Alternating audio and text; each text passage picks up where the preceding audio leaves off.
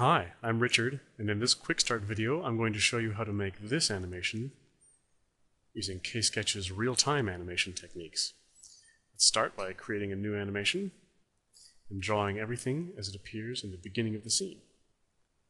Draw the ground, the ramp, and a car.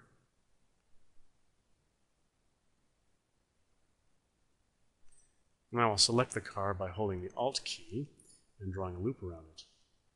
That makes the object handle appear on top of the car.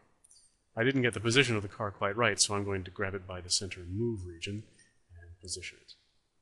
There we go. Now I'm going to record the jumping motion of the car in real time. To do that, I'm going to hold the Alt key and grab the handle by this donut-shaped region, which I call the steer region. See how the steer region has turned red? That means that the moment my pen touches the screen, K-Sketch will start recording. So I'm going to try to do this in one quick stroke.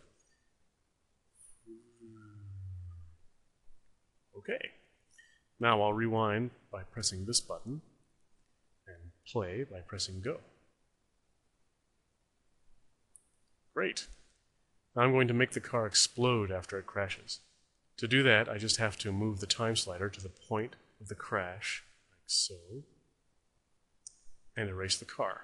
We'll grab the eraser. If I touch the eraser outside the object handle, the car will be deselected. Now I'll grab the red pen and draw an explosion on top of it. That explosion is just a quick flash, so I need to make it disappear just after it appears. I'm going to go forward one frame by touching this button, grab the eraser, erase the explosion, grab the black pen, and draw a pile of rubble. Let's have a look. Rewind and go. Cool. Alright.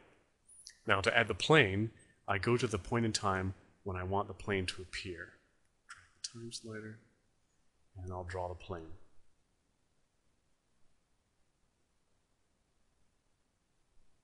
To make it fly, first I'll select it, draw a loop, and I'll hold Alt and grab it by the center move region.